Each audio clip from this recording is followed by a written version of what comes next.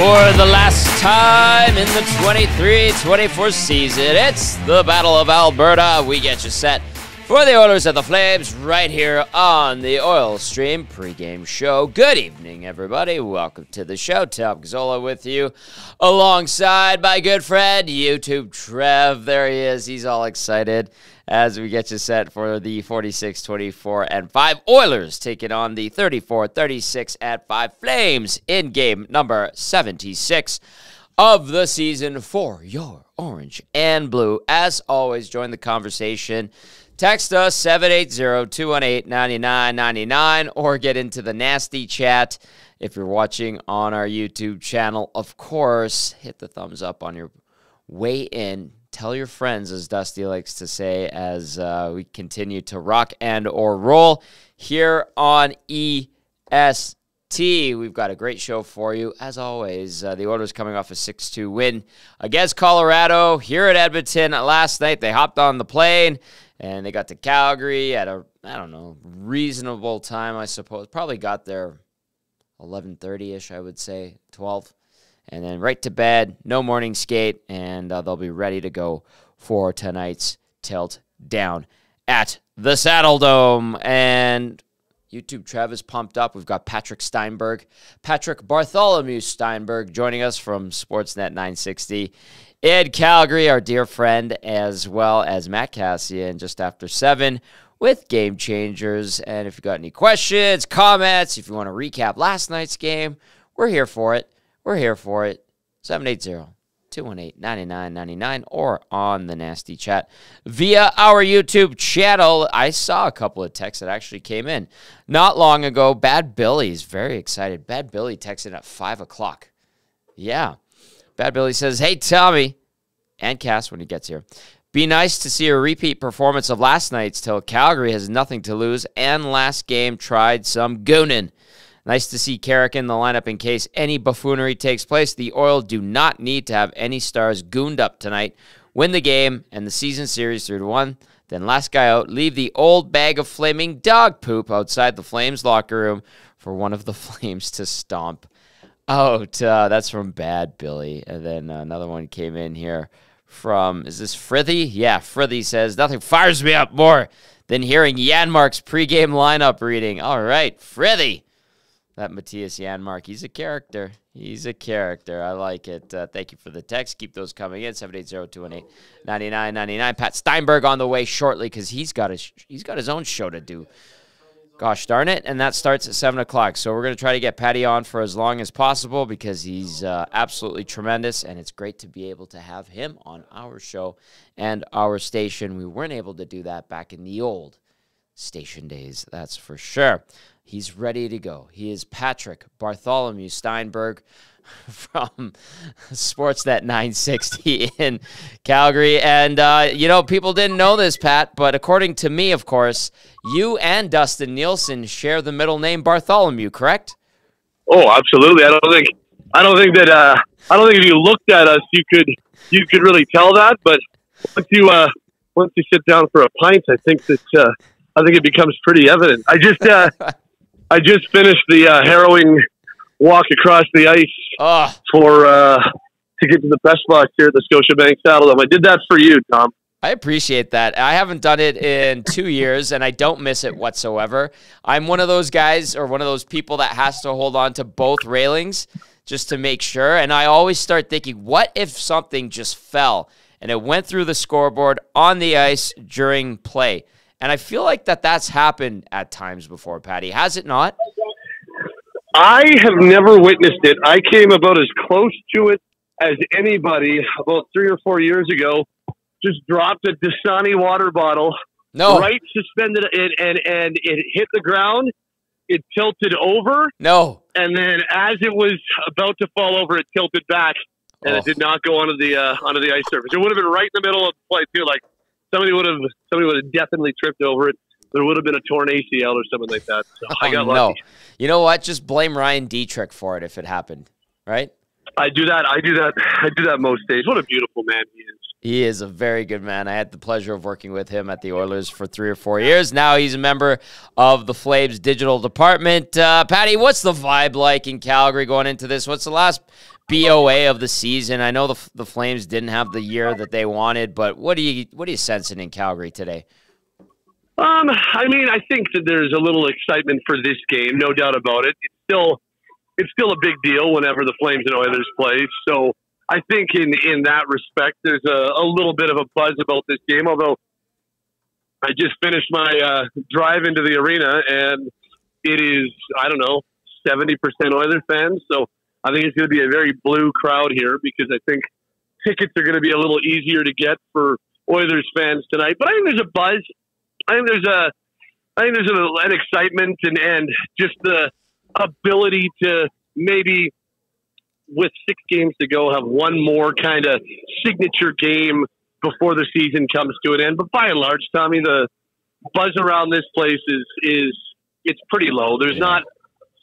They're playing out the string, and they have been playing out the string since the trade deadline. And I think people have known where this thing is going for quite some time. So as a result, the buzz around this team, the podcast numbers and page views and listeners and viewers and everything has just taken a step back because Flames are in a spot they haven't been in for quite some time. It's been about a decade since it's been clear they're not going to be a playoff team. There's been lots of years where they haven't made the playoffs, but they've been still playing meaningful hockey into the final 10, final 5 games of the year.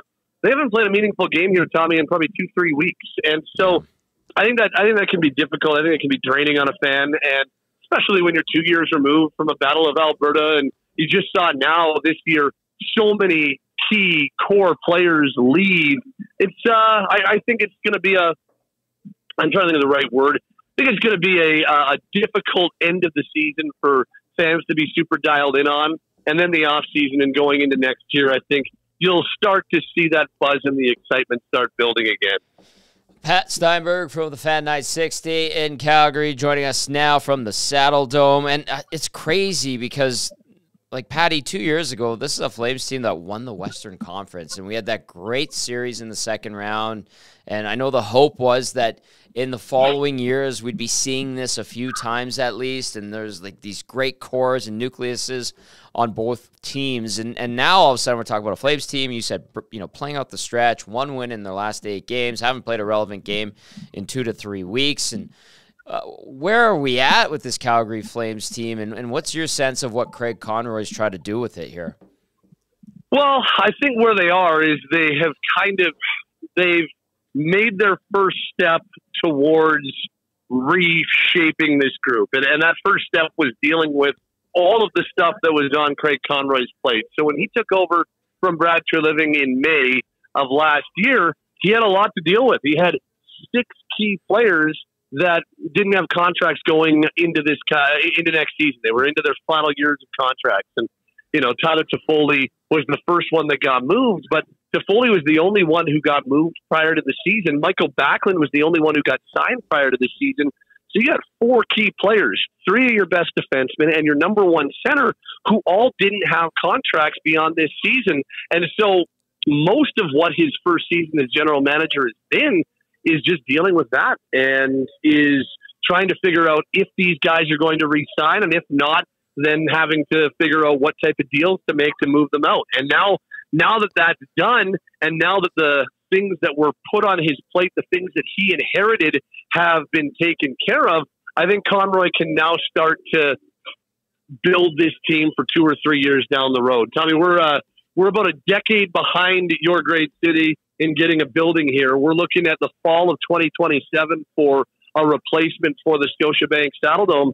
And I think, honestly, what the Oilers, that model that the Oilers followed is, not saying it's necessarily easy to do, and I don't think Calgary's getting a Connor McDavid or anything like that, but, one of the things that I look at as a massive success story for Ice District and Rogers Place is the Oilers were really good in year 1 in that building. They made the playoffs, and they had that run to the second round and almost made the Western Conference final. And so I think the Flames are looking at it like, hey, if we can have a good year when our new building opens in downtown Calgary, then that's kind of the time frame they're looking at. So that's fall of 2027. It's spring of 2024. So that's kind of 3 seasons is what you're looking at in terms of how they want to build this. So they got multiple draft picks, multiple first-round picks in the next 3 drafts. They've already acquired some young talent. They've had a couple of rookie standouts this year, and they've got some capital to maybe use in trades. And so I think that's the blueprint right now, is trying to build this team so that they're ready to compete at a much higher level come 2027, 28, and see if they can stay there for 4 or 5 years or something like that. I think that's the plan, which makes this year's draft in Vegas, where they've got 2 first-round picks, their own and Vancouver's, and they've got multiple first-round picks in the following 2 years as well, makes it a pretty important next few off seasons for this team as they try to not fast track, but they try to make it so they can expedite a little bit of a retool here, as opposed to having it go 5, 6, 7 years type thing. Yeah, let's not kid ourselves. The Oilers were incredibly fortuitous in winning that draft lottery. I'm never going to deny that for a second. And did they deserve it? Probably not, after the years of inept management and some poor decision making and all of that. But they did get Connor McDavid. They did head into that 16-17 season in the new building with some steam, and it did really kind of establish this Oilers team that we're seeing today, 7 years later. Pat Steinberg joining us from the Saddle Dome in Calgary. Patty, where is the progress of the physical construction of this arena? Have they put a shovel into the ground? Have they started that process? Where's that at right now? So there's some piles of dirt. They have been doing for the last 5, 6 months. So kind of at the start, we've got 2 things happening at the same time in the city right now. We've got them staging for the new event center. So they're rerouting utilities and all that type of stuff. It's making for just the most nightmarish time to get into the Saddle Dome right now, because they're building the new building adjacent to the Saddle Dome. All the rerouting of utilities, closing lanes and closing accesses, and it just takes forever. If you're coming in on a game day, you need to add like 20, 25 minutes to get into the Saddle Dome these days. So but they have yet to put a shovel in the ground of the actual building. That'll be after Stampede. And this area, so the Victoria Park kind of east side of downtown area, which is, very similar to where your downtown was, where, was in need of revitalization. Yes. And we all know what Ice District has done for downtown Edmonton. And so the east side, the Victoria Park, East Village area of Calgary has been undergoing a lot of gentrification over the last decade. And this is going to be a really huge part of it. And at the same time, they're also doing an LRT project, kind of like it's one of those potential city transforming LRT projects that's going to run north to south, and that's going in at the same time. So they're definitely doing a lot of work. There's a lot of activity around where the new building is going to be, but they're not going to actually put shovels in the ground until after Stampede. So we're looking August, September for when the build for the new arena is actually going to start. And they think about a 3-year build is reasonable. They feel like that'll accommodate for overruns, that'll accommodate for delays and all that type of stuff. So it sounds like a pretty attainable target, is that fall of 2027. And maybe they're not ready to go for the preseason. I don't know, but it feels like that's kind of the target that we're looking at. So no shovels in the ground yet. There's definitely a lot going on around here. Hey, listen, the arena here, it was barely ready. It was basically still a construction site when they opened it up. Yeah. It takes time, and there's always different things, unforeseen delays that can occur. So the more time, the better, certainly, and I'm sure they're going to get their stuff figured out down there. Now, how's the franchise, or not the franchise, but the fan base dealing with where this franchise is at right now? Like, I'm sure that there are those who love and follow the Flames who are disheartened, but I'm sure there's some that have belief in Craig Conroy. Like, what's your read? Because you're dealing with it like we are here on the pre- and post-game show, night in, night out.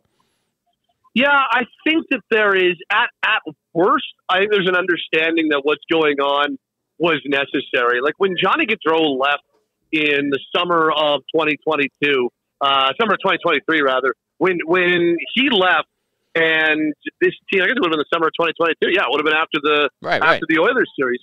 So when Johnny Gaudreau left, it kind of set this team down a brand new path. And the former general manager who's now the GM in Toronto, Brad Treliving, he took some big shots. He signed Nazem Kadri when Matthew Tkachuk said that he wasn't going to re-sign long-term. They dealt him for Jonathan Huberdeau and Mackenzie Weegar, and they signed both those guys to long-term deals, and it hasn't worked. And that's not a knock on Kadri, who's been very, very good, especially this season. He's been dynamite for the Flames, but the idea of staying relevant, staying competitive, and trying to build on the success of the 21-22 season when they got to round 2 against the Oilers, that hasn't worked. And the players inside the locker room knew it hadn't worked, which is a big reason why Noah Hannafin and Chris Tanev and Elias Lindholm and these guys weren't as keen signing long-term with the team.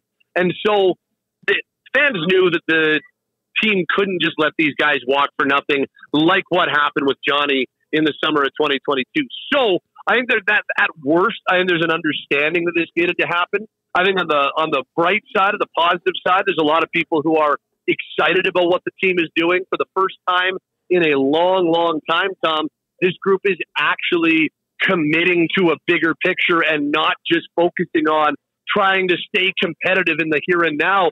They're actually willing to, look down the road and think big picture. I was talking to somebody yesterday, and they were just saying that, I know there's always this push inside the room to get to 500, but what's better, 500 now or 25 games above 500 3 years from now? And that's kind of the way the organization is looking at it right now. And I think that a lot of fans are excited that they're willing to do that. Yeah, you have lots who are like, man, I'm not really keen sitting through a rebuild, or I don't like seeing my team lose and those types of things. But I think there's a general understanding that this had to happen.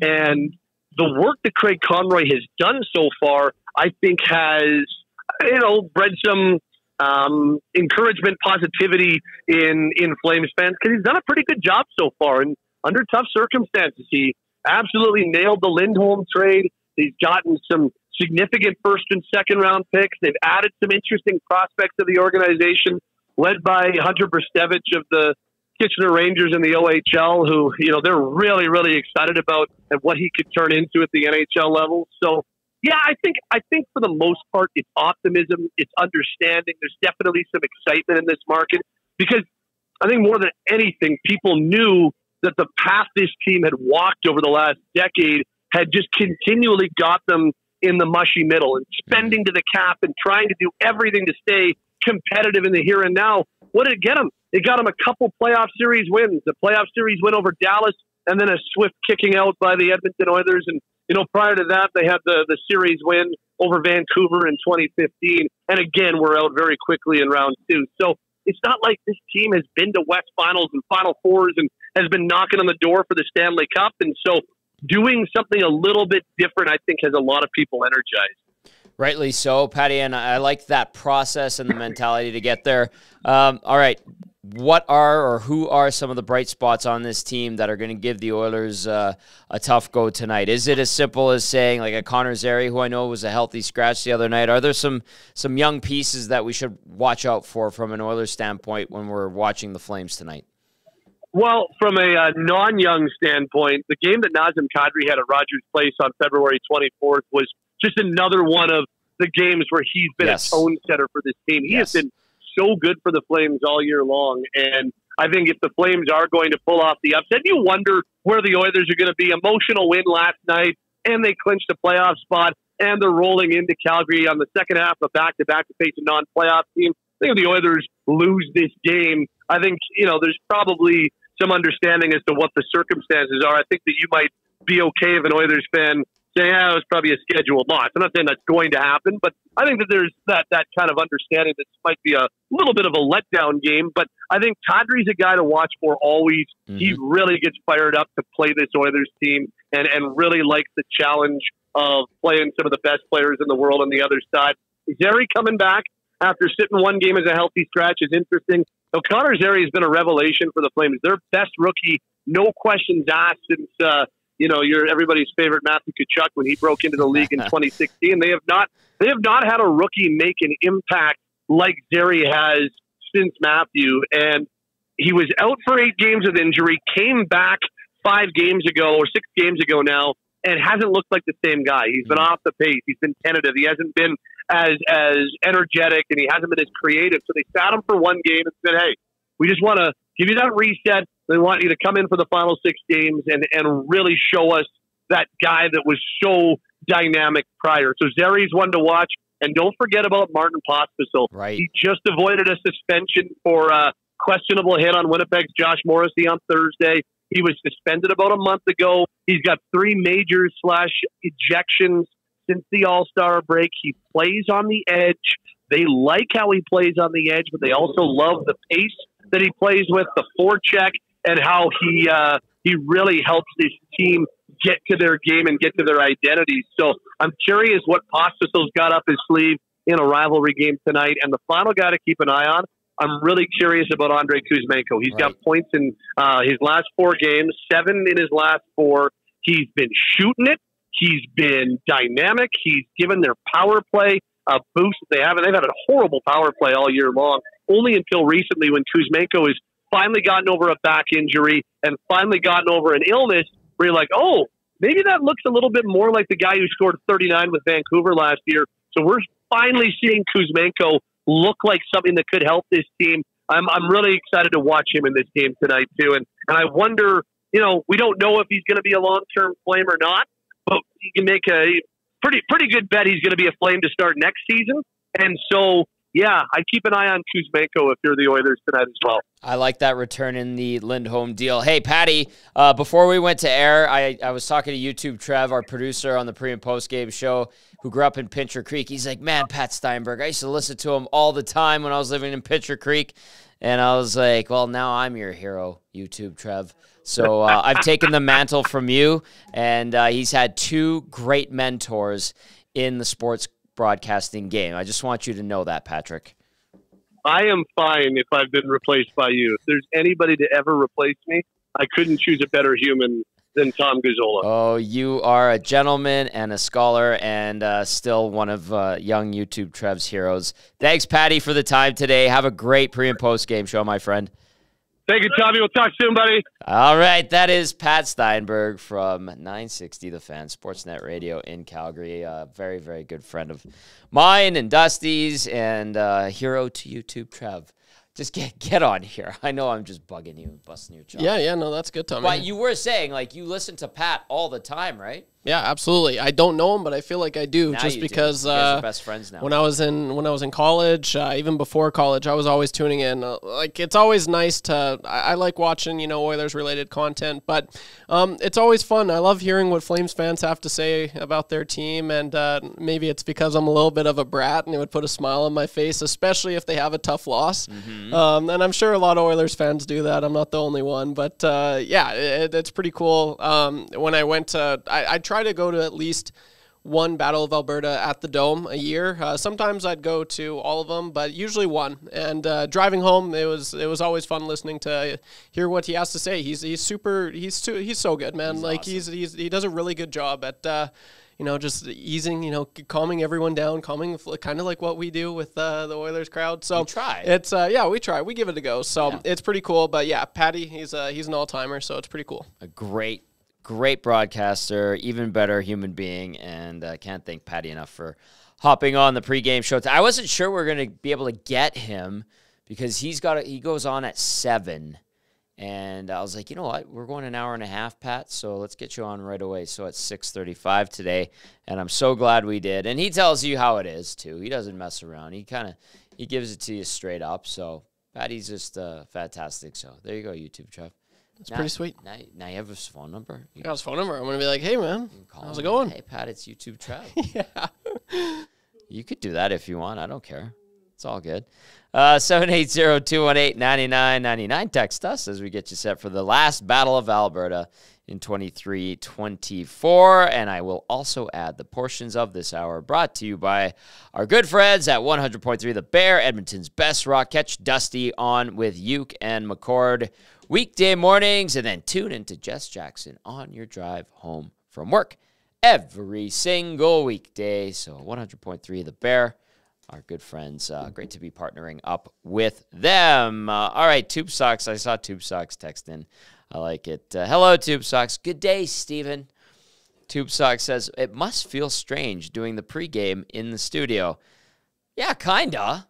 Because the last two I was at West Edmonton Mall, Hudson's, and last night I was at what? You would have loved yesterday, by the way. I believe it. You would have had a time. There were young, single girls frolicking about right in your wheelhouse. And wow. I was just like, if Trev were only here. I got, there's always another time, but I'll definitely, well, the first time I went to White Ave, man, I was blown away. It was like, like I said, I'm from a small town, so it was, I couldn't get over all the people there, and I'm like, wow, it was my first day in Edmonton. Yeah. I was like, wow, I'm falling in love with this place already, and I hadn't even gone downtown or anything. My first place was White Ave, and just seeing all these people, there's all these cars, I couldn't get over it, so it was pretty cool. But yes, the Hudson's on White, it's a cool place. I will definitely be, maybe we'll get Zach to come to hold down the fort one of these days so I can make it down to one of them, but yeah, I'd like that. I think I'd it'd like be that. great. I'd have you on co-hosting if you did that. Oh, that'd be cool. Yeah. Well, let's get on it. That's a fun way to do it. I'll call Zach now. Yes, we have a couple more dates. The next one is April 10th. That's when we're on location again. That one is going to be the West Edmonton Mall, Bourbon Street, Hudson's.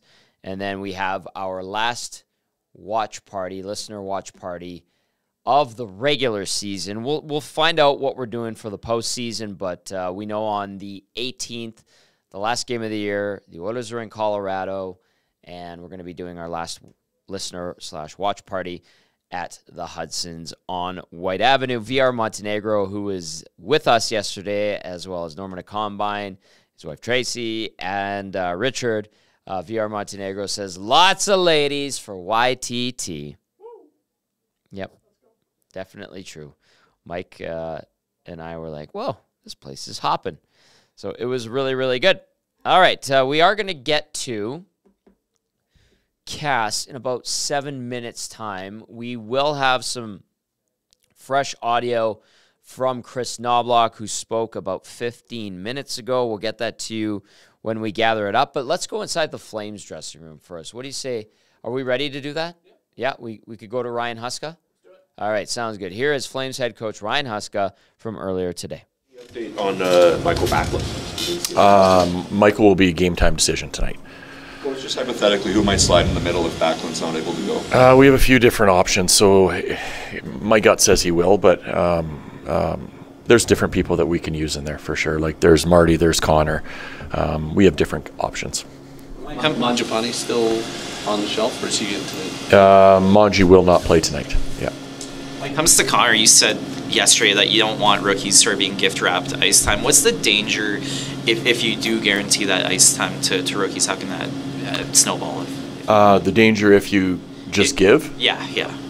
Guys don't have to work for anything, and they become complacent. They feel like everything is just, well, I should be in this position. And in regards to rookies, I don't look at Connor as a rookie. He's been here all year. So Connor is he's an important piece of our team. And I think he's going to be one of our better players on the ice tonight.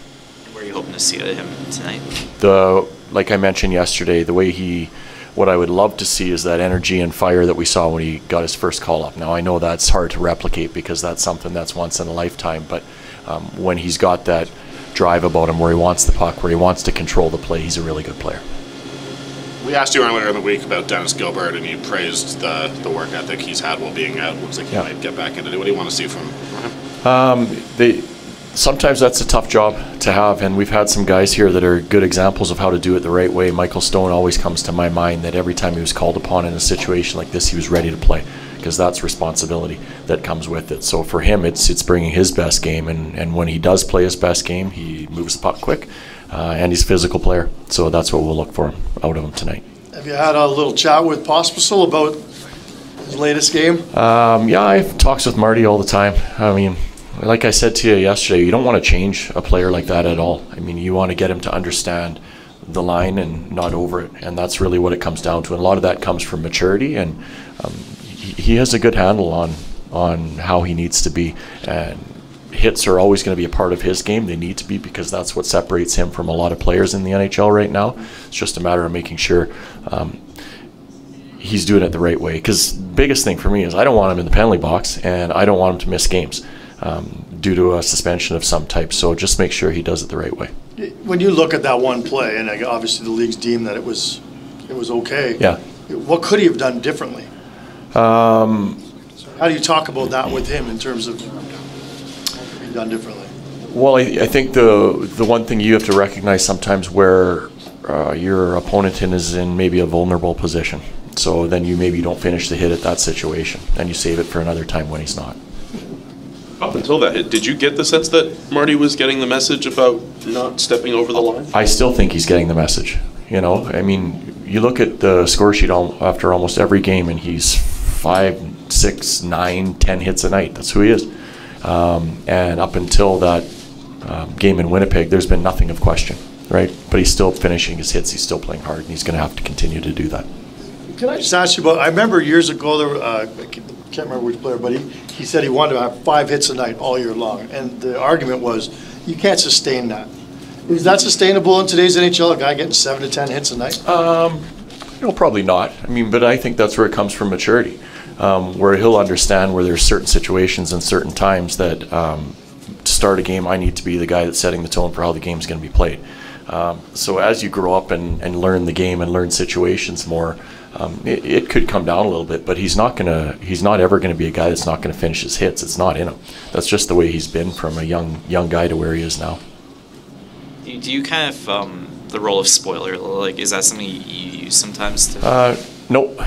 We're talking about our team, how we have to play, and we have a Battle of Alberta tonight, and it's one of the more exciting games that our guys get an opportunity to play in. So we're excited to go for this one. And is it pretty easy to say you just replicate what you did in Edmonton a few weeks ago? There was a lot of things that we did well there, and we'd like to see a lot of those things in tonight's game for sure. Seeing right now, Ryan, with your forward lines and sort of the offensive opportunities they've been able to generate, or maybe is there a little bit more left there for some of the, I know you got some big contributions from that Cadre line, but just the rest of them. I think there's more from the rest of them right now, whether it's finishing chances or generating more. I mean, if you look at our last 3, 4, 5 games, it's one line that's been fairly significant in our chance report. So they've been around it a fair bit. We need other lines to do the same thing, because that's when we're at our best and when we give ourselves chances to win.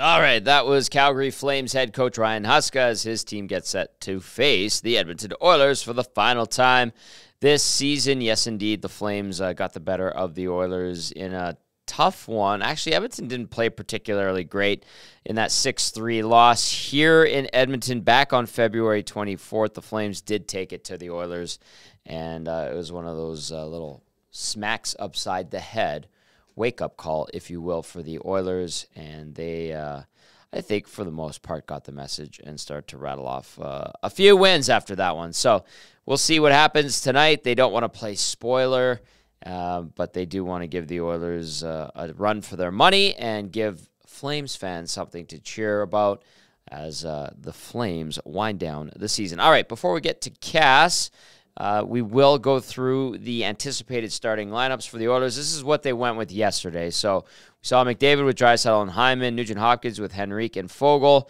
McLeod between Kane and Perry.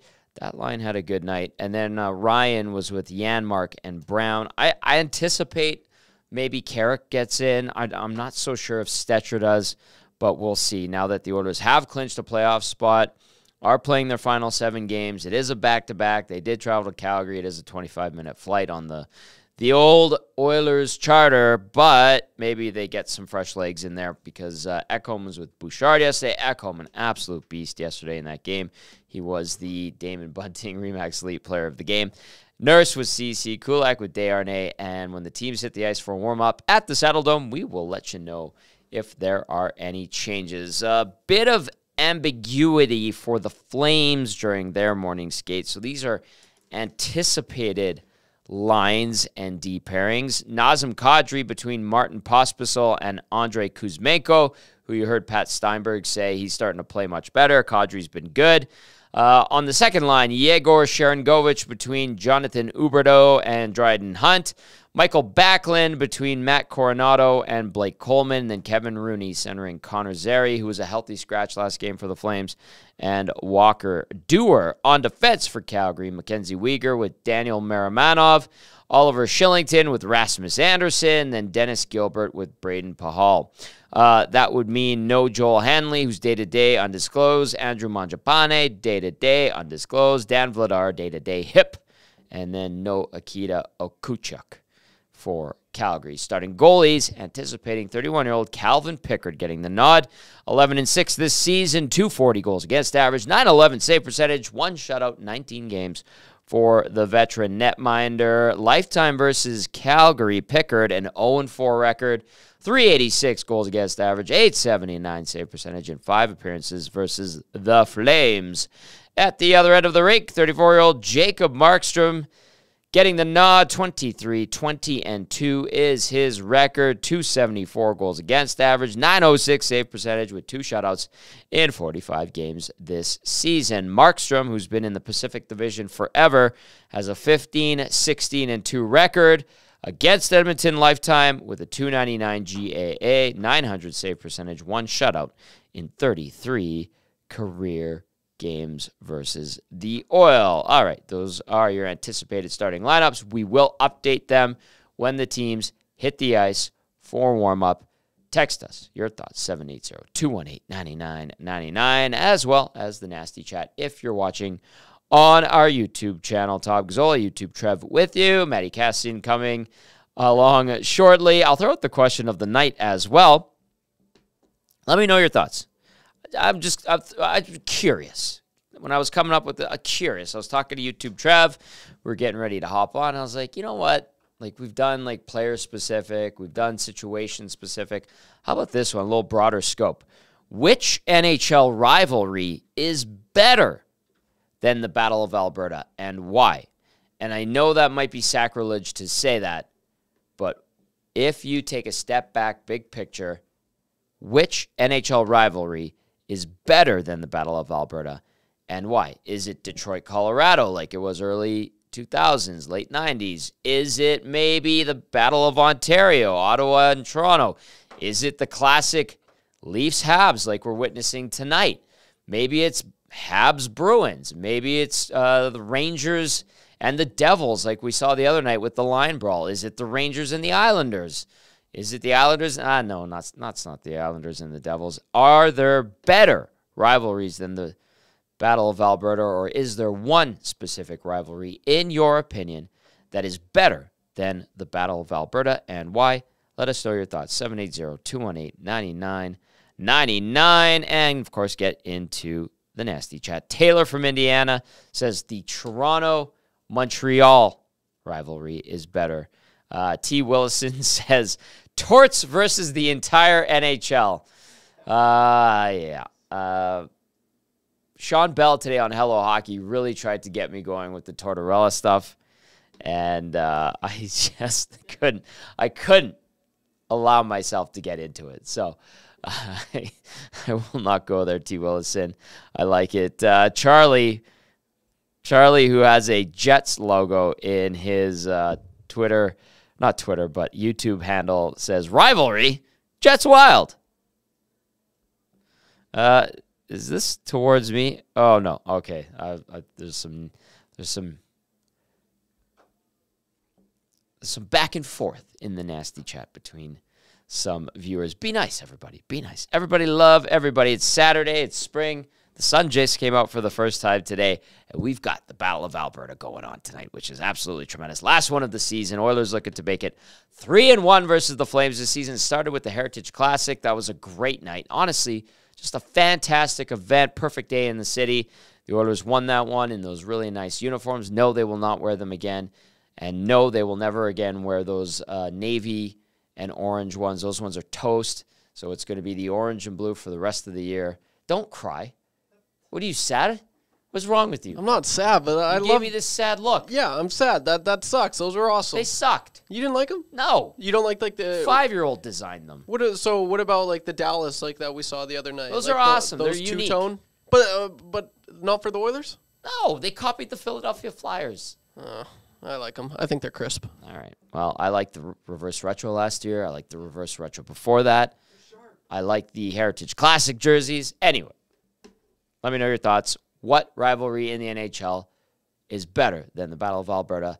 Let me know why. 780-218-9999. And, of course, in the nasty chat, Johnny Alberta. What's up, Johnny Alberta? Says nothing's better than Oilers than Flames, but Canadiens Nordiques was definitely second place. I like it. Keep those coming in. I'll read them out as we move along.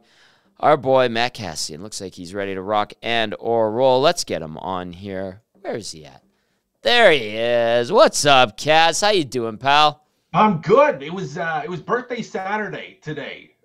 Ooh. Not any of my kids' birthdays, but apparently a lot of kids had birthdays either this week or this weekend. So a lot of taxi driving today in the Kassian family. But we're good. We are good, Tom. Little Battle of Alberta. Nothing wrong with it, even though the Flames are out of the playoff picture. So it should be an exciting one. They're always exciting, Tom, as you've already mentioned. Yes, they absolutely are. All right, 780-218-9999, as well as the nasty chat if you want to answer the question of the night or you want to ask something to Cass, fire those our way. We want to hear from you.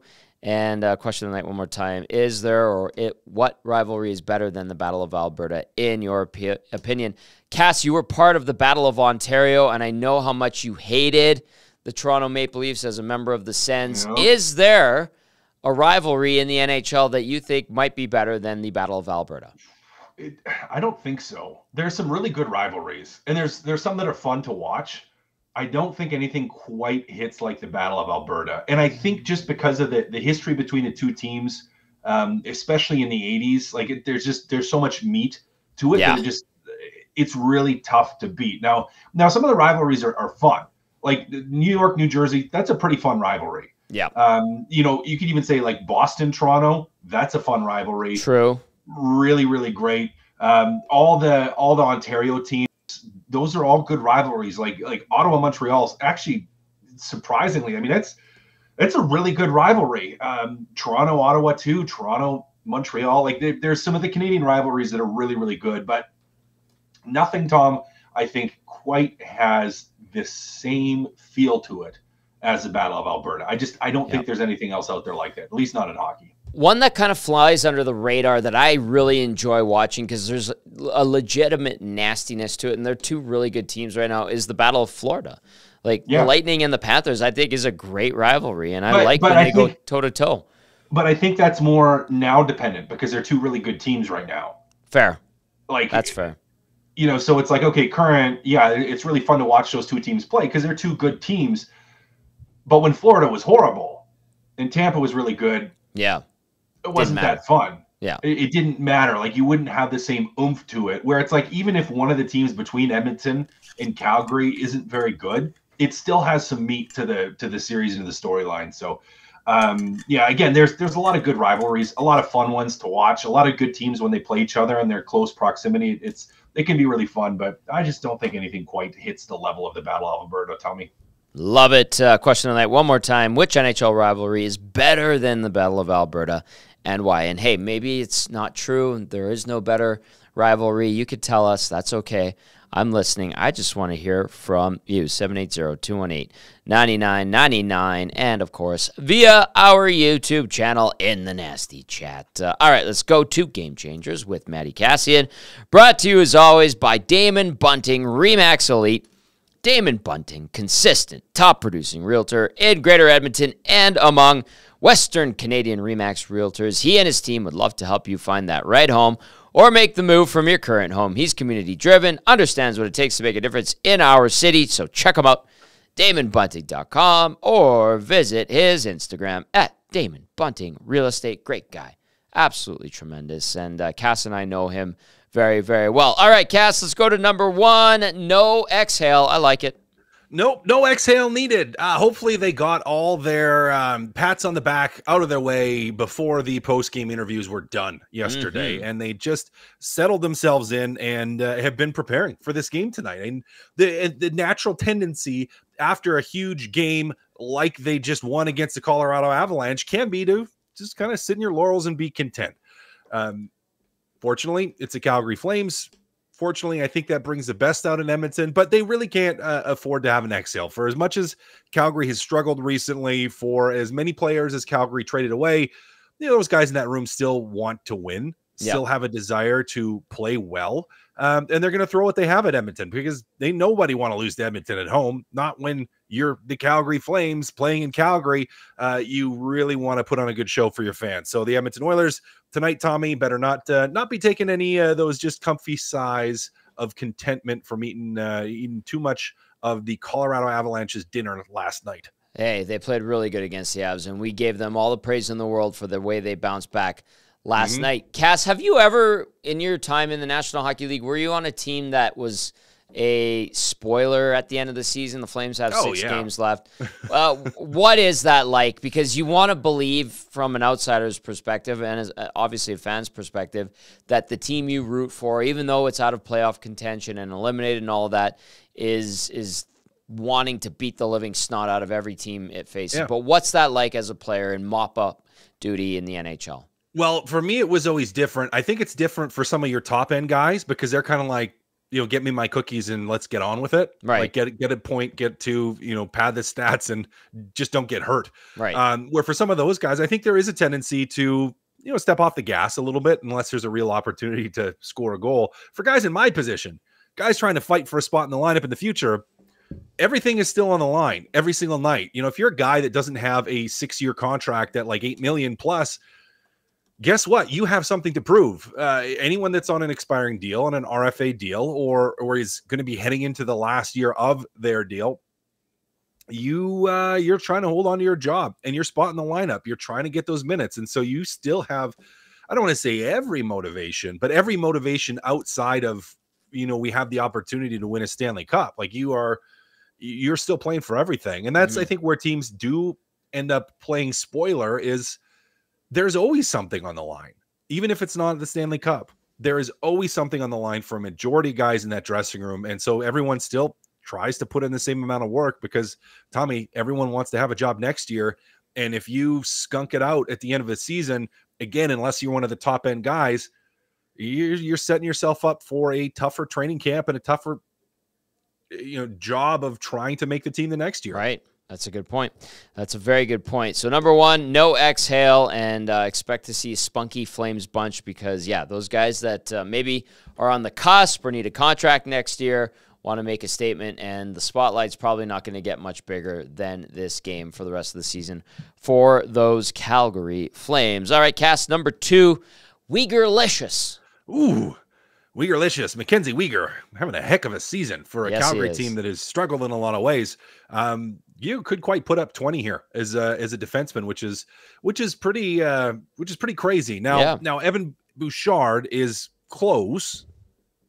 He's close, but Evan Bouchard is playing on a power play with Leon Draisaitl and Connor McDavid. That's one of the best power plays in the league. The Calgary Flames power play has been just atrocious for a vast portion of the season.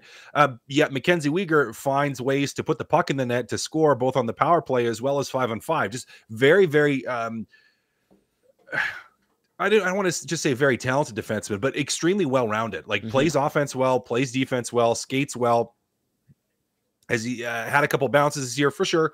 There's been a couple fortuitous bounces that have helped him get to that 19 goal mark. But Tommy, I mean, he's a guy which, if we're looking at the Calgary Flames and saying, okay, where does their offense run through? A lot of it runs through Mackenzie Weegar. And we've seen this just the other day against the Edmonton Oilers where, he jumps into the rush. And you have to be aware of where he is on the ice. You have to know that he is going to be sniffing around and looking for opportunities to get in there, to end up in front of your net and to put the puck home. Edmonton has to be aware of this. Your forwards have to be aware of it. You can't get so puck focused that you're not thinking about a defenseman that could be jumping into the rush or sneaking down on you. You need to be shoulder checking all the time. Even if you aren't sure, or if you know, if you know he's on the ice, you need to be. If you're unsure if he's on the ice, you need to be. And really, Tom, just a high level of focus on those defensemen trying to sneak in just because of Mackenzie Weegar against the Calgary Flames, I would say, is paramount tonight. Mackenzie Weegar through 75 games, 19 goals, 29 assists, Cass, 48 points, +2, 47 penalty minutes. pretty good season on a team that has not overall had a good year as the Flames look to wind things down in 2023-2024. It is Game Changers with our game analyst, Matt Kassian, brought to you as always by Damon Bunting, Remax Elite. Number 1, no exhale. Number 2, you just heard it, Uyghurlicious. Number 3, Cass Shift Management.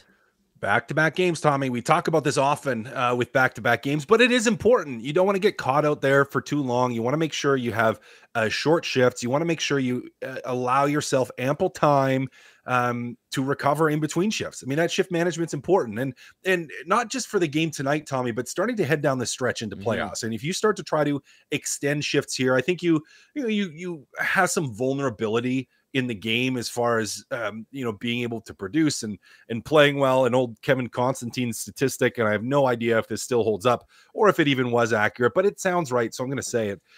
Was that you have about a 10% chance, like you decrease, like if you look at 100% of your goals, 10% come after 30 seconds of that. So for every 10 goals you score, only 1 comes after you've been on the ice for 30 seconds, and your percentage of being scored on is basically the opposite of that, where it's like 90% of the goals you give up are after 30 seconds in your shift. So again, I don't know if that's still accurate, but really the probability and the likelihood of you scoring a goal once you pass that 30-second mark drops significantly, and the potential for you to get score on starts to statistically go up quite significantly. So it's important that when you're playing these back-to-back games, I would assume, and again, this is just me assuming without any hard statistical data behind it, but I think it's a fair and logical and reasonable assumption, is that when you're in back-to-backs, I think that's probably even magnified by a couple of seconds, where when you have played, and not like it was a crazy amount of travel, but when you have played 2 games in a row,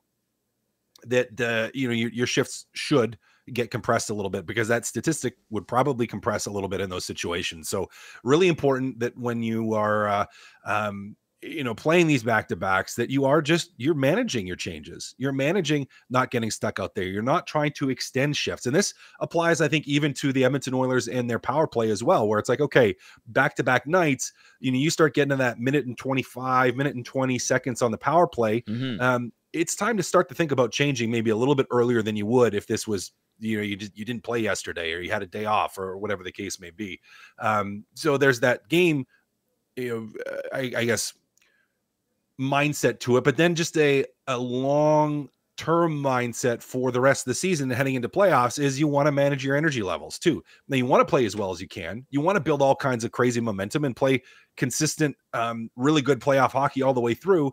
But you don't want to get hurt, and you still need to be smart about what you're doing. And same thing, probably less likely that if you're fresh to put yourself in a vulnerable position. So make sure you're watching those shift links for Knobloch.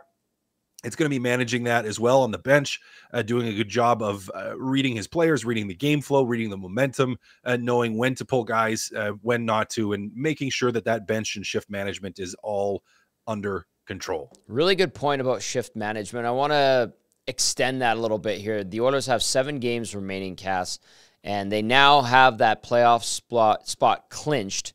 I've seen some texts say, hey, maybe they can, rest McDavid, rest Draisaitl, make sure that other guys can get in, this and that. I understand that rationale. I don't feel like it's going to happen. Are there methods to rest guys even with them playing the majority of the rest of the games? Yeah. You play him less minutes. You're not going to not play them. Connor McDavid wants to win the Art Ross. And I know he doesn't care about winning the individual awards. He wants to win a Stanley Cup. Yeah. But he cares about winning the individual awards. He does. If you said, hey, if you could choose, do you want to win it or do you not want to win it? He wants to win it. He wants to win it. Yeah. So you're not going to scratch these guys, right? You're not going to not dress them. And even then you want them to be game ready, and that they've been playing hockey games and they're not rusty heading into the playoffs. However, you don't want to overextend them and tire them out and fatigue them more than you need to. So it becomes, again, you maybe lean in a game like a game today against Calgary, back to back. You lean maybe a little bit more on your third and fourth lines to pick up some of the slack. So you're cutting from 23 minutes to 20 minutes or to 19 minutes, or to, if you have a game in hand, or under control where you're up a couple, well, now you're going to dial that back even more to where they're playing 15, 16, 17 minutes a night. Like that's the type of shift management and energy management you most likely are going to see more than the outright, we're just going to completely scratch this player. Now, maybe it happens if a guy is a little nicked up and he's like, I do have this or that's bugging me. Maybe that does happen. But if that's not the case, Tommy, you're going to see him still just play more controlled minutes. Tom Gazzola, Matt Kassian, YouTube Trev with you. It is the Oil Stream pregame show as we get you set for the final Battle of Alberta of the 2023-2024 season. Text us 780-218-9999. Get into the nasty chat as well. Question of the night is this. Is there or what rivalry is better than the Battle of Alberta and why? Keep those texts coming in. Let's go into the inbox. Cass, a couple of funny ones here. Mike texts in and says, it's my birthday today, and I had a lot too much fun last night at the game. I bumped into the one and only Bob Stauffer as well. Starting to recover now, just in time for the game. Go Oil. Go Tommy. Thank you, Mike. Happy birthday, Mike, from all of us here. You want to wish him a happy birthday there, Cass? Oh, look at that. He muted himself. You're still muted. Oh, there you are. Oh, my I don't know. See, here's the thing: is I didn't hit the mute button, so I'm not sure why. Didn't. I'm not saying you did. I'm saying the thing. This actually is done. I'm gonna say the system has done some weird things because it's done weird things with my microphone too. So I'm just gonna blame the computer. Blame the computer. You know what it is? You know what it is? It's Big Brother. They're watching. Yeah, they're watching, and they didn't like what I was gonna say. They didn't. They didn't want me to say happy birthday. Happy birthday to Mike from all of us here. Happy birthday, Mike. There we go. Have fun tonight, mixing the water, all that good stuff. And glad to know that you've recovered from your fun time last night. Let's go to the rookie who texted in and said, hey, Columbus, Anaheim. Just kidding. I love watching Boston destroy the Leafs, but it's still second to the Battle of Alberta. So there you go. Cass, you brought up the Leafs in Boston. That's a good one. Corey B., who is going to get an EST tattoo, which is crazy. We're working on that. Corey B says, hey, Tommy, do you happen to know if we're going to get a Mitchell and Ness Morrow jersey? I'd love to upgrade my OG jersey. Thanks. Also, I think it has to be the Habs versus Bruins. Just been a classic for 100 years now. Yes, the Bruins celebrating 100 years. I don't know about the Mitchell and Ness Morrow jersey. I don't know which player specifically, but it looks like they're dropping them relatively quickly in terms of which ones they're putting out. If you could buy any classic jersey, Cass, like defunct jerseys, defunct teams, what would you get? Ooh, Golden Seals would be pretty good. I think Dave Jameson has one of those. Yeah, I think he's got one. That would be pretty sweet. The New York Islanders Highliner would be all right. That's a good one. I have a Jason Strudwick reverse retro of that I got last year. That would be pretty sweet. Yeah. Believe it or not, one I've had on my list that I need to get at some point that I want is the Oilers Spawn jersey for like a 55 Ulanov. That to me is just like, I want that. That would be one that's up there for me just personally that I'm like, this would be sweet. I would love that thing and rock it all the time. What other ones would be really good? Like a Minnesota North Stars or like Minnesota North Stars is pretty sweet. Those ones are cool. Yeah. Yeah, I like those ones. I kind of feel like at some point the Atlanta Thrashers one will be kind of like yes. Further out we get from that, that'll be one that's kind of pretty retro and kind of cool. I mean, it is hard to argue the old Mighty Ducks, like the Mighty Ducks ones. Classic, before there was just Ducks, like the classic Mighty Ducks ones. Those are pretty sweet too. Like having a classic Mighty Ducks Korea, that'd be pretty cool. I'd love one of those too. I respect that very, very much. Belzy said the year he played with the Habs, got called up for a couple of games. They had, I think it was their 100th year, and they had like 6 different uniforms, and he had the barbershop one. That he got scratched that game, but they had one ready to go. And I don't know if he said he got to keep it or not, but that would be a cool one. Like that's a cool one too. Yeah, those one-offs. I just went over because Corey B asked about the McFarlane original, and it looks like Ice District Authentics put out a teaser a few days ago on the 3rd.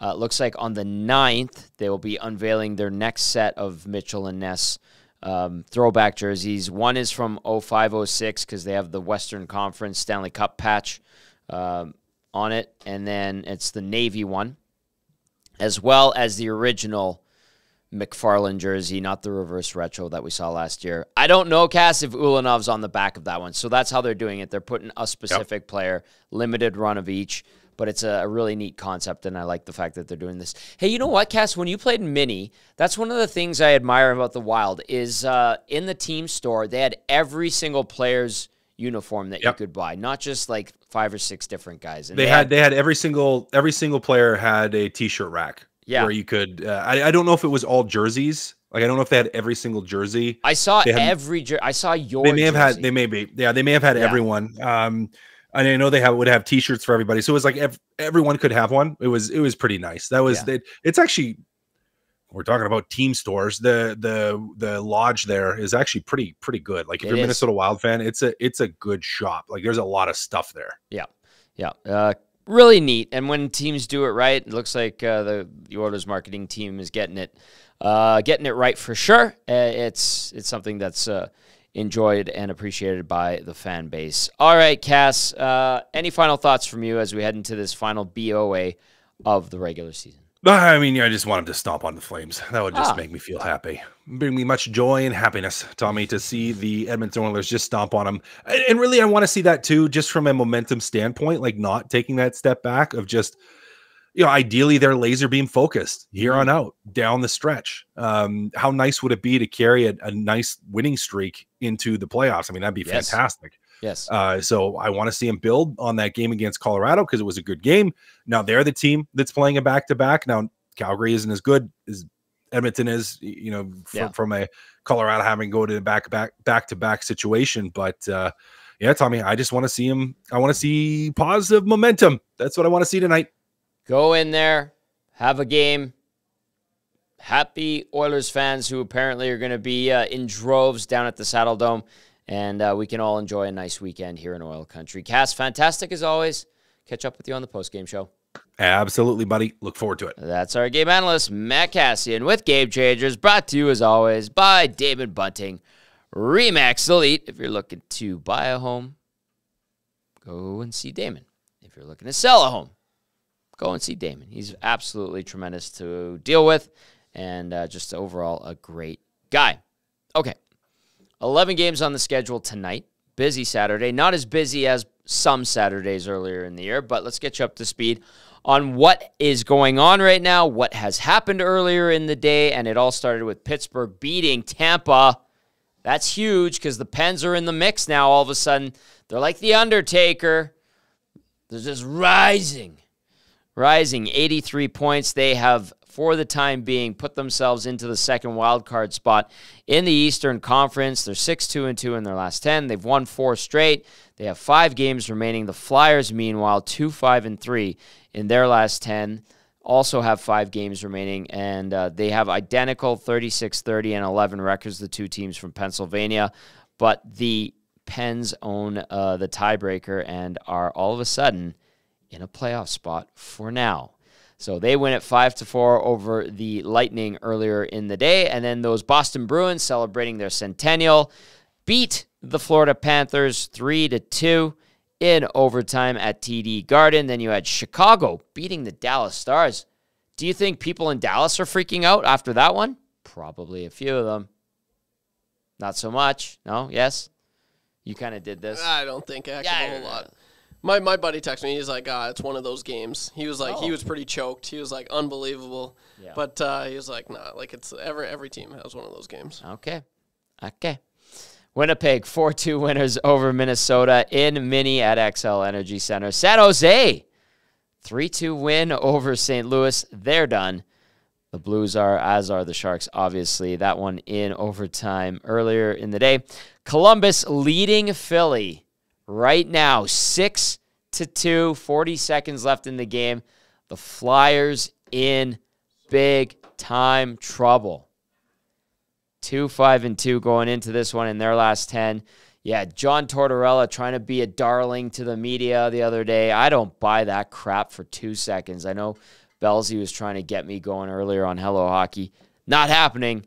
And the Flyers respond with a stinker against the Columbus Blue Jackets. Oh, well, that's too bad, John. 4-2, Toronto leads Montreal. 5 minutes left in the third period at Bell Center. The Devils up 4-3 over the Sens at Canadian Tire Center in Ottawa. 5 minutes left in the third there. Also in the third period, 11 minutes remaining. The Islanders lead the Nashville Predators. The Islanders looking to stay alive in the Eastern Conference playoff race. They have 83 points. They are in the Metro division, however, so they do have third place in the Metro as of right now. They had just won 3 straight. Big thank you to Johnny Boychuk from the Islanders for popping by on Hello Hockey as well, and Tyler Smith, who was on that Humboldt team that went through that horrific crash 6 years ago today. I can't believe it's been that long. And if you didn't hear it, Smitty, a great guy. I've gotten to know him over the years, done some hockey schools with him, golfed with him, just hung out with him. He was great, absolutely tremendous. Kind of gave us a bit of a look at what everyone's doing, how they stay strong and all that. So check out Hello Hockey if you get a chance from earlier in the day.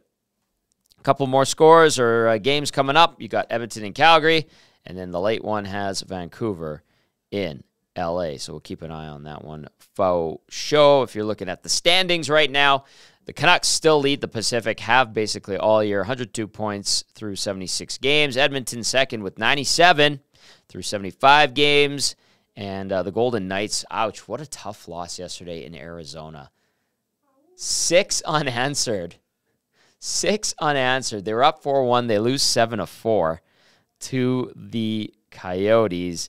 They're at 92 points, third in the Pacific. They have 6 games remaining. And then you've got the Preds at 92 points and the Kings at 91 points. The Blues basically done, especially after losing again to San Jose. The Wild done, the Kraken done, and the Flames, who we'll see tonight, obviously no chance. They are done. Beautiful. All right. Chris Knobloch did speak to the media about an hour ago. We have that for you. Let's go to the Oilers head coach. Bounce back performance last night against Colorado. I mean, what can you say about the standard that's set in that dressing room from the leaders to kind of have a bounce back performance like that? Absolutely. The guys were disappointed with the way the game went in Dallas, and I had a lot of confidence that they were going to respond, and they have so well after a poor performance. And we played a pretty good game, 60 minutes, and it's important tonight that we don't have a letdown. Calgary, Saturday night, very emotional game, team that works very hard. We can feel good about our game the other night against Colorado, but doesn't mean very much if we allow 2 points getting away from us tonight. Points percentage on home ice is nearly perfect in the last 10 games, but on the road, you're 2-4-2. Is there anything about your road game that you're hoping to kind of improve a little bit speaking? Just, I think a lot of it is just puck management, playing with the same intensity that we've been playing with at home. I think we're excited and like playing in front of the home crowd, obviously, and so many teams do. But we need to have that same emotion when we're on the road. Can we expect any lineup changes tonight outside of the goaltender? Just goaltending change. Everything else will stay the same. Any thoughts on the MVP race? A lot in the media has been made of how it's basically coming down to McDavid, Kucherov, McKinnon. I'm sure you have your pick in the race, obviously, but just the fact that it seems like it's so close between all 3 players. Yeah, I'm very biased on who I think. I see a guy that plays every night and very worthy of winning that trophy. And obviously those other players are very having great seasons and their teams are doing well. Just for me, what I see what Connor does for our team every night is, in my opinion, should be a leading candidate. All right, that was Chris Knobloch. Short and sweet. You heard it there. No lineup changes outside of the netminder. So Calvin Pickard, like we expected, getting the nod in goal for the Oilers. At the other end of the rink, it will be Jacob Markstrom. Pickard has an 11-6 record this season, a .240 goals against average, .911 save percentage, 1 shutout in 19 games this season. He had that shared team shutout. Where was that? In Pittsburgh? Am I remembering that correctly? Remember, it was on the road.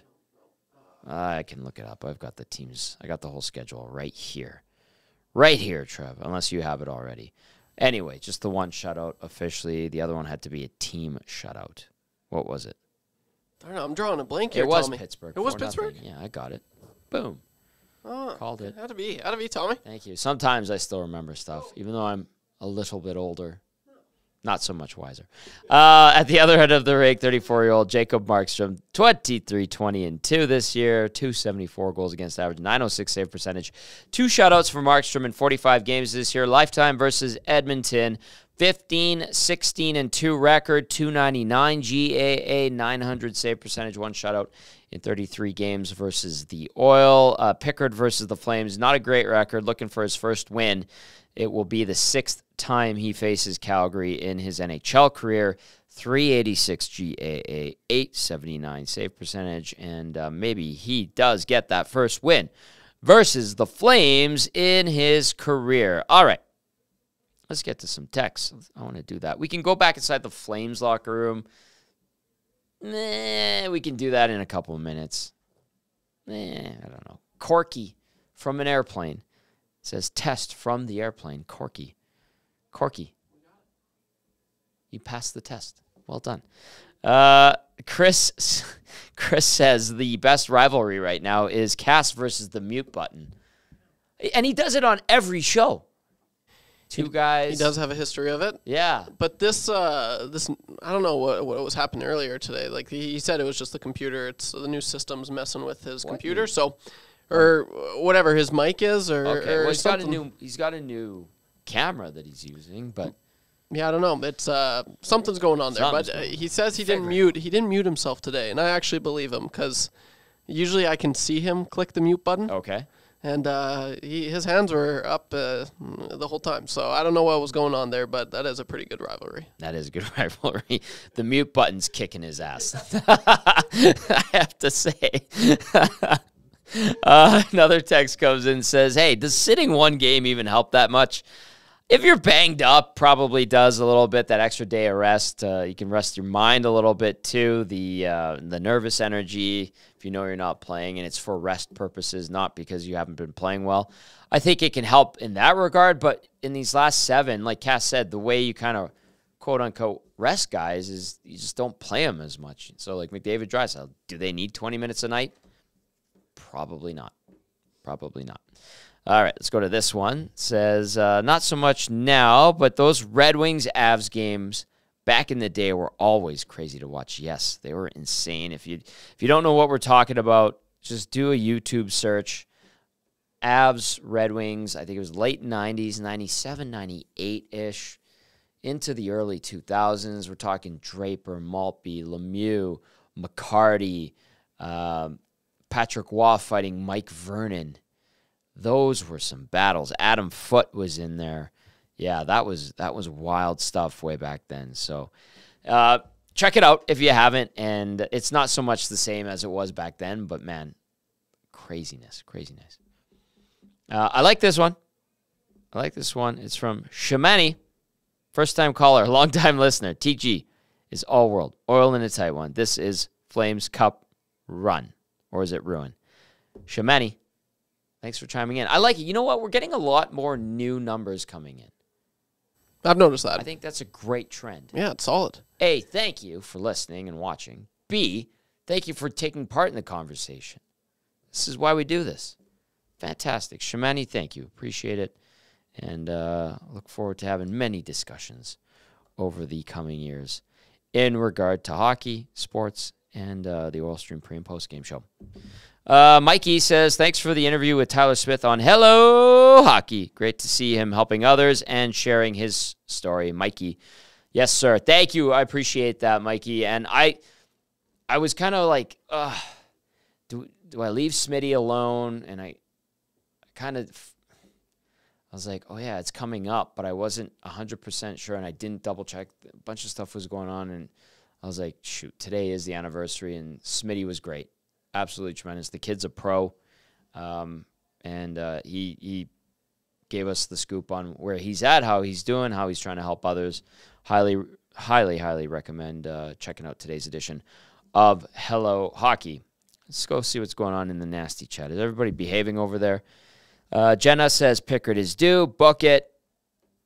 What else is going on? Pickard will annihilate the Flames with laser-like hocus pocus and hocus focus, says Ace96. Some stranger agrees that is some rivalry between Cass and the mute button. Some good text going on in the nasty chat. All right, YouTube Trev, where you at?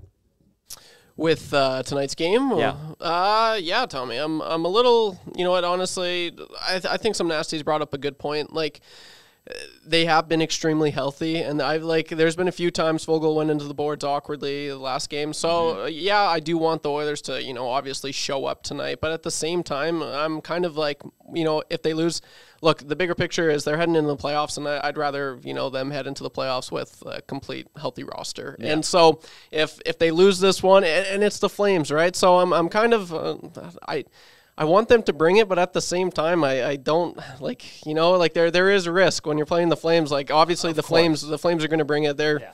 And so that's one thing I'm going to be keeping a keen eye on is just, play it safe. And if you're down, obviously, don't completely give up. But at the same time, I'm just worried. I really am. And if it was anyone else besides the Flames and it's 7 games left, the Oilers, it's just, I don't know. So that's one thing. I'm kind of worried. I'm kind of worried on that, Tommy. I understand.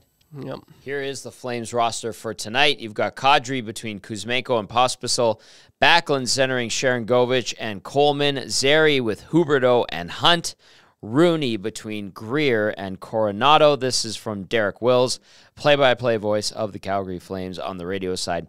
On defense for Calgary tonight, Weegar with Miramanov, Shillington with Anderson, Gilbert with Pahal, and then between the pipes, like we mentioned, Jacob Markstrom. For the Oilers, you heard Chris Knobloch say it. No changes to the roster outside of Calvin Pickard getting starts. So that's McDavid between Draisaitl and Hyman, Nugent-Hopkins with Henrique and Fogle, McLeod with Kane and Perry, Ryan between Janmark and Brown on defense, Ekholm with Bouchard, Nurse with Ceci, Kulak with Desharnais, no Stetcher, no Carrick for the Orange and Blue. Okay, let's go inside the Flames locker room one more time. They did hold a morning skate. Standard media avail. Oilers did not after flying in after their 6-2 victory over the Colorado Avalanche here in Edmonton last night. So let's go to the man who's had some good nights against the Oilers over the course of his career, whether it was as a Leaf, as an Avalanche, and as a Flame, Nazem Kadri. Despite where everything is in the standings and everything that's going on, it's nothing like having a chance to play with your rivals. Just the team's approach to the Oilers game tonight. Yeah, of course. I mean, I don't think it really takes much to get up for these type of games, and that's exciting for us. I'm sure exciting for them, and they're always fun games to watch and be a part of. So, looking for more of that tonight. What does this matchup look like from your vantage point? I mean, we can again look at the standings, or we can look at what we know about both teams. But from your vantage point, what's this matchup look like? Exciting. I think. Regardless of where the teams are sitting, I think both teams are just focused on getting a win tonight and worrying about tonight. And, obviously, a pretty special rivalry we got in the game of hockey, and it's always fun competing against these guys.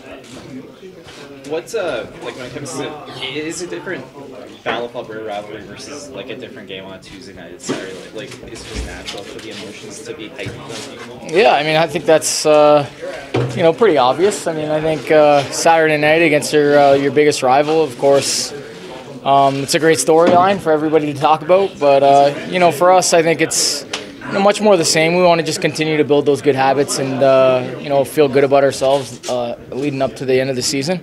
And this is an opportunity to do that tonight. You've been asked a trillion times, but is there a way you try to slow down 29 and 97 on that front? Have you figured out how to adapt to that? You just, got to try to play physical and get in their way early. Obviously they're guys that like to build a lot of speed and do a lot of damage to the neutral zone. So I think if you can kind of intercept that and play ahead of it, you have a better chance at least. They're obviously great players. So, just little details. What do you think the Battle of Alberta ranks among the league's best rivalries? Probably number one. Honestly, I've been a part of lots of games like these and lots of rivalries like these, and this is certainly up there in maybe all of sports, really. I mean, I think just obviously geographically being so close, being in the same province, and you know, the great history that each franchise has, I think it's you know, it's up there. What did the group do so well in Edmonton last time? That was a really solid outing. What did you like about it, and what can you recreate tonight? Full game. I think we, you know, since for the drop of the puck, we came out of the gate hard. We competed hard. We, you know, won a lot of those puck battles that were up for grabs, and I think that's, you know, just the competition level, and obviously our preparation leading up to that game, and just being able to stay on the gas for 60 minutes, I think was really important. There's Nazem Kadri, 2 goals through 3 games this season versus Edmonton. And over the course of his career, Kadri, pretty good numbers versus the Oilers. He has, I just had it here. I'm looking at it. There it is. 11 goals, 8 assists, 19 points through 22 games versus the Oil. 18 penalty minutes. Also, 15.7% shooting percentage. So Kadri always dangerous against the Oilers. By the way, the Flames will be wearing their Blasty jersey for the last time this season. Classic. I don't think it's good. You don't like that? No. Oh, come on, Tommy. I actually didn't mind their Heritage Classic uniform. The Heritage Classic was good. Yeah. It was I thought it was pretty solid. But modern throwback, I guess. The Blasty's, it's so sharp. Like, I can't stand the Flames, but, like, it's such nice contrast. I think, actually, it's right up there. And I hate saying it, but, like, those are one of my favorite jerseys. Like, the whole uniform looks good. Don't be a hater, Tommy. But speaking of jerseys, you guys are talking about jerseys. Yeah. The one you didn't mention, I really like, and they kind of brought it back when Taylor Hall was on the jerseys, like the retro New Jerseys, like the green and red, like the away, the white. I think those are pretty slick. Like the Devils? Yeah, the Devils. Cool. Yeah, those are pretty cool. And then even just like the Jets, like the throwback Jets, I think those are pretty clean as well. Well done. I am pleasantly surprised with the Jets baby blue, like 1940s throwback uniforms that they're wearing this year. It's a nod to the Royal Canadian Air Force. At first, I didn't really like it, and then I saw it like full set on the ice. I was like, that's pretty nice. Now, this might sound like awful to some other fans, but I actually like Calgary's regular uniforms. It just feels right. Yeah, you know I agree. No, you're right. I think they took a step back when, like, in the 2000s, the early 2000s, with the black and red, and the piping and the one weird line through the super weird. Yeah. So I think I'm with you on that, Tommy. They have a classic hockey jersey look. Do I love it? No, I just think it's right. And I'm glad they went back to that full time, and then they're wearing that stupid Blasty jersey tonight. And then I didn't mind their Heritage Classic uniform. I thought the Heritage Classic was very well done all around, outside of what the Flames wore into Commonwealth Stadium. Ugh. Oh, yeah. I don't need to see that. Yeah, what is this? What are we watching here? What are we doing? Yeah, no, that was right. I forgot all about that, actually. Yeah. Weird choice. Anyway, that's the aesthetic of the game. The Oilers are just going to wear their regular white, royal and blue uniforms with the orange classic, and then that's it. They're going to just roll with the same 2 uniforms for the rest of the season. All right, let's see if there's any texts as we wind things down. Jason LeDuc says, Tommy, I love the jacket, and if Trev's jacket was totally black, he'd look like a floating head. He's done that before. He's wearing a Cool Bet hoodie. Cool Bet, proud sponsor of EST. And then this one, I have a Hello Hockey one. It's Bauer, Jason and LeDuc, and Belzy went out and got these for us and then had the logos put on there. But thank you. Yeah, it's really comfortable too. So appreciate that very, very much. Norman at Combine says, hey, Tom. Frank Party says, Norm, what's going on? Where are we at here? What's going on, Nasty Chat? You guys are good? Ryan Corky, is 6 a.m. lager available in the U.S. yet? No, not yet, but I know it's in Calgary. My brother who lives down in Calgary sent me a picture. He was at a bar last week, and he's like, look what I found. And I was like, yes, we're taking over. I was just telling you earlier, I had some buds from back home, nice in Lethbridge, nice. Good old college party. And then he said, is this your beer? I'm like, well, it's our beer. But that was the beer. That was the beer of choice for that night, playing beer pong. Let's go. What do they think? Yeah, they thought it was amazing. I've had a few buddies that actually reach out to me, so it's pretty cool. I'm like, wow, it's made its way down to Lethbridge, so it's pretty sweet. Trevor, thank you for agreeing that Blasty is brutal. Yes, 6 o'clocker lager is crushable. Not Trevor, Trebor, B-O-R. Trebor? Trebor, yeah. There you go. And, hopefully have a 6 o'clocker lager or two. Do we have it in the fridge back there? No. I was looking last night for a few. Well, find them. Scott hooked us up with some more beers, so we'll indulge a little bit tonight, maybe have one or two. And then maybe we'll also JBC. I'm thinking so. Okay, I love it. This is going to Absolutely. be a fun Saturday night. That's going to do it for the Oil Stream pregame show. Can the Oilers make it 3-1 versus the Flames this season? They close out the BOA. I think it's going to be a good game down at the Saddle Dome. The Flames are going to give them everything that they've got because they don't want to lose to their provincial rival. You heard Nazem Kadri say it's one of the best, if not the best, rivalry in all of hockey. So make it happen, Nazem Kadri. Piss off some Oilers, and then they'll go after him, and then we'll have some brouhahas and some brews and some nice goals, and then at the end of the night, maybe we're talking about an Oilers victory. Big thank you to Patty Steinberg from the Fan 960 down at Sportsnet Radio in Calgary. For YouTube, Trev and Maddie Kassian, I'm Tom Gazzola saying thank you as always for tuning in, whether you watch or listen. You know we love you. Appreciate it. We'll see you on the postgame show. Ciao, ciao.